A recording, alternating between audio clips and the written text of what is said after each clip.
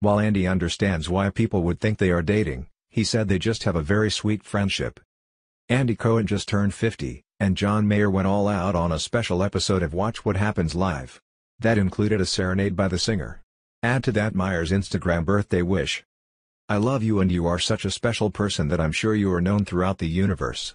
See you tonight." The obvious fondness that the two have showed for each other got people talking and wondering if they were a couple. CNN talked to Andy recently, and he set the record straight. Cohen said that it didn't really surprise him that people suspected there was more than friendship between him and Meyer, but he denies any romantic involvement. He describes their relationship as a very sweet friendship. He said they do spend a lot of time together and have a great love for each another, but things are strictly platonic.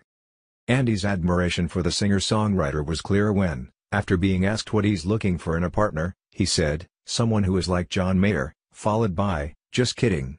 He said he's looking for intelligence, independence, strength, and someone who has their own thing going on. He added that it didn't have to be someone in entertainment, just someone with their own life. So pretty much John Mayer, but not John Mayer. And what about Andy's career?